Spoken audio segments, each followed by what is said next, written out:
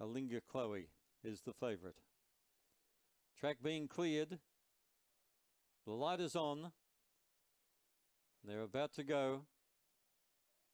They're off. Alinga Chloe got away well. Going with it early was Dazzling Dippy as they bump a little bit. In the middle, Crown Simba.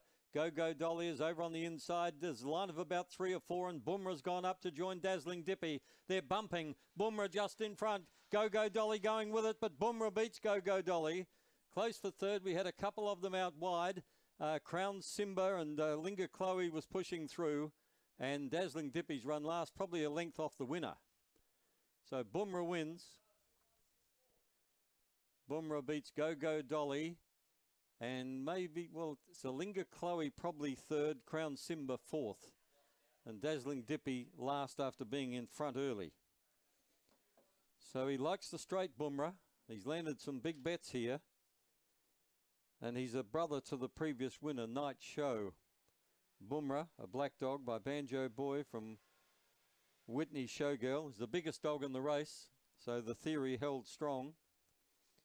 Big dog will always beat a little bitch. This one is raced and trained by Scott Feltus and whelped in October of 19. It's his fourth race win. Second, Go Dolly. She's only gone under by a neck to